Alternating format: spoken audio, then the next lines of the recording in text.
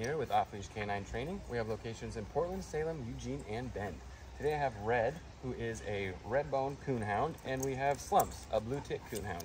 They're both here for our 2-week board and train program, and they are here because they are very independent hounds who like to do their own thing, and as brothers they get kind of in their own world and stop listening, just chase after whatever they feel like chasing after, following any scent that they find, and are a little bit difficult to manage. So we're going to teach them some good manners, how to listen, how to come every time they are called, how to walk properly on and off leash and not put their nose down and just drag whoever's holding the leash around.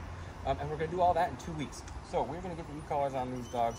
We're going to teach them how to come every time we call them. We're also going to teach them some really good impulse control, so that even when their nose is telling them that they should be doing something or sniffing something, if we ask them not to, tell them to sit and wait, or get on place and stay on place, they will wait until we let them up. We're also going to get them really good manners when they meet people. They get a little excited. Slumps here gets a little jumpy, so we're going to work on that so that they can kind of contain some of their excitement when they meet people. So stay tuned for that. We're going to show you new dogs in 2 weeks. Thanks.